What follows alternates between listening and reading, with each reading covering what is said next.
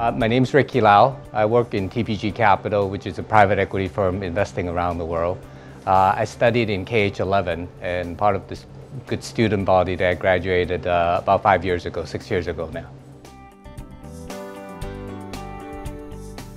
Well, to me, the most important thing is a personal reference from a colleague of mine who went to the program 3 years earlier.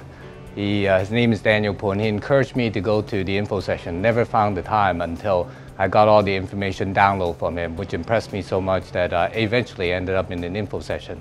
And the materials that were presented, plus his verbal reference versus what he did during the whole program, I didn't even have to look elsewhere for another program. It was exactly what I was looking for as part of my career development.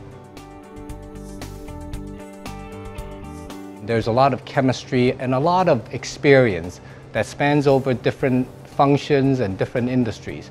And when you're in that environment, it's very synergistic in terms of learning, because part of the learning in a EMBA program is really from the group that you spend hours and hours with every day. What's impressed me the most is that the administration spends a lot of time in selecting the student body and selecting functional areas that are important, in selecting industries, and more importantly in terms of the seniority, because you learn a lot from one another. The KH program probably embodies a good mix of Western perspective with a localized content and trying to bring that together with very good faculty.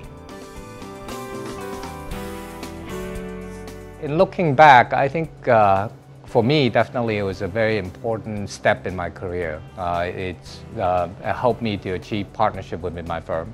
So it was actually an important step for me to take. Besides the academic vigor that we just talked about, I think you do actually gain the access to not just the alumni body, but also the extended network of the faculty.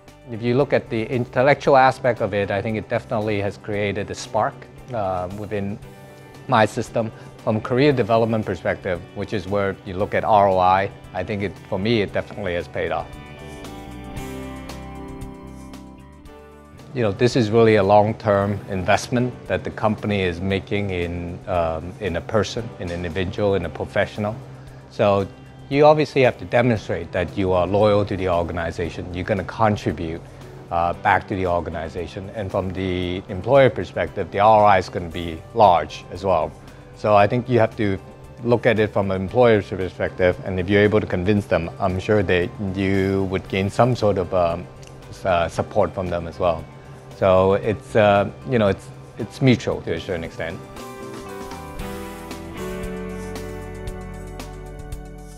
One way to look at it is really, Daddy is going to school and working just as hard as you are right now, so we can actually study together. We make it a family event to a certain extent, and that helps to actually bring the family together, even though we're studying different things. It's just a very collaborative environment.